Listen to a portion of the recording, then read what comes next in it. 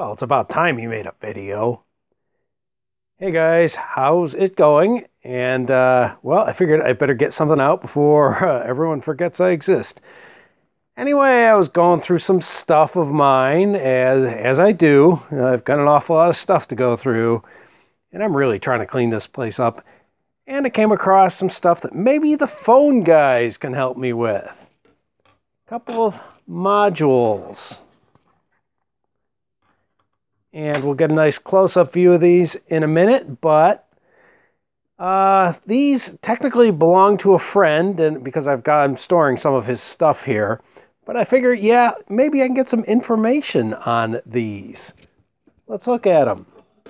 I believe they are Bell System, Western Electric, because, well, they've got an awful lot of Western Electric-looking numbers and stuff all over them.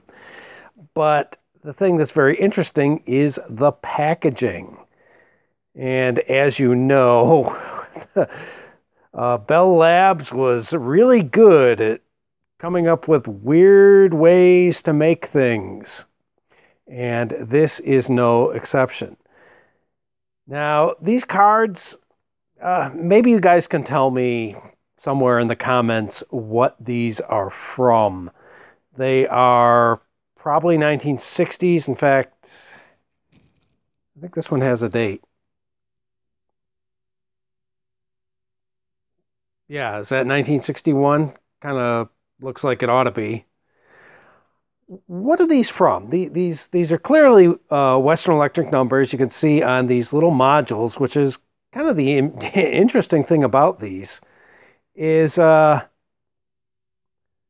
can see, are these like hybrid modules or something like that? There is a little transistor you can see there. I can't quite tell what the number is. In fact, let me get my pointer out. Well, pointer is a pencil. But you can see little transistor, and they are Western Electric transistors because they have that little very distinctive exhaust tip that they had. Yes, transistors with an exhaust tip. Western Electric did that for a lot of their early types from the late 50s and into the early 60s. But, yeah, what are these things? Were they hybrid modules? You can see there are these strange little things here. What are those? Those resistors? Capacitors? And clearly they've got some interesting sort of wiring. They're actually not wires, they're straps. And if we turn it around, you can see, yeah, there's a bit of a pattern here. Somewhat repeated because, well, these are whatever 11Cs are. Yeah, do any of you guys know what these things are? I suspect they're just little amplifier modules. This was a little too early for integrated circuits. And, hey, if any of you guys can tell me what these modules are from. This one's 92. And this one's 91. And you can see they're similar, although this one has slightly different modules. Well, they're gold transistors for one, and those sort of look like resistors, don't they? And also the number is 11G, not 11C. And yeah, being the Bell System, you know, there are probably 6 dozen different types of things they call an 11G. Everything from a transistor to a bug sprayer. That's just the way they work. They were terrible at numbering things. What are these from? Are these early central office sort of modules? You can see they have, looks like places where you could stick probes, maybe very special looking probes, because you can see the traces go under that plastic, well, I guess that's a panel, if you will. Yeah, I bet you those are probe points. Unfortunately, this one is missing the nice gold fingers. Let's look at these. These are very unique fingers, too. They just kind of float there.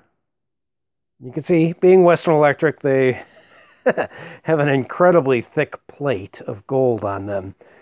Yeah, the duller the gold, the thicker as the plate is the general rule of thumb. And also, look at these little triangle cutouts. There and there, Q1A, Q1D. Bet you those had transistors. And it looks like they were indeed removed. And very odd how they would, I guess, bring all the leads down one triangular hole and then spread them out and solder them almost surface mount like, not through hole. I guess it's like through the hole. You only get one hole. I guess someone snarfed the transistors out of this. And yeah, you can see this one's probably 1961 as well. So I'm a little clueless about what these things are. I don't really have access to real good Bell System technical data books or anything like that. And this might be the type of thing where, hey, it didn't really escape the lab or the central office. But hey, maybe some of you phone guys out there might know. I'm curious. I'm very curious about these. The phone system stuff is very interesting, and also it's one of my great interests is in oddball packaging of electronics, and this certainly counts.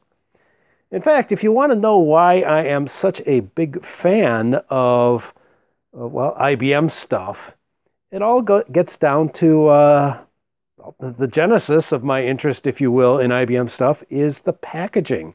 Because a very long time ago, must be mid-80s, 87, I don't know, somewhere around there.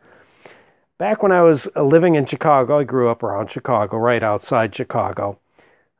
The Museum of Science and Industry there had an exhibit sponsored by IBM. It was about data processing. And they had a bunch of their old machines there, and it was a very nice exhibit. It was like a morgue. No one ever went there.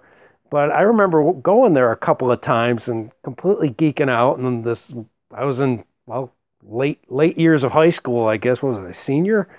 And seeing all these neat machines, but the electronics was so alien looking with the little square aluminum boxes and water cooling. Yeah, because I think they had a 360 Model 30 there, and they may have had a 650. You know, it's probably stuff that IBM just they dragged out of their archives, you know, when they had the machines kicking around.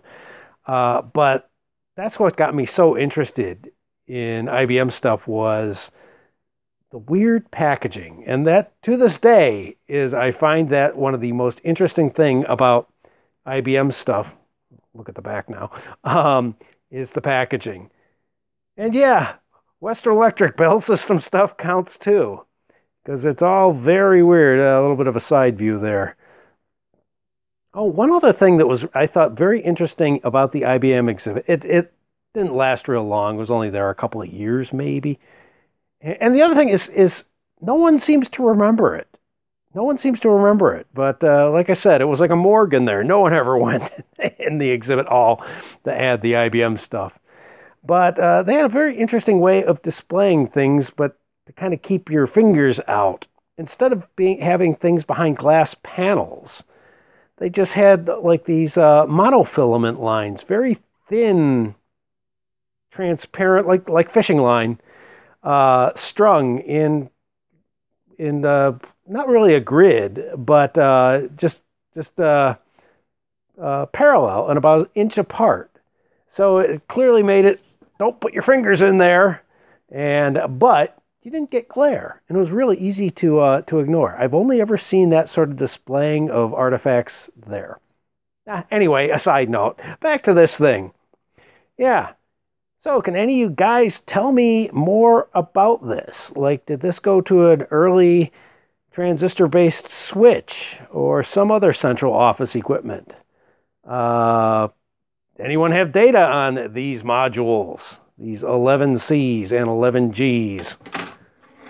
I mean, they're clearly of the same sort of technology, but also clearly have some different function.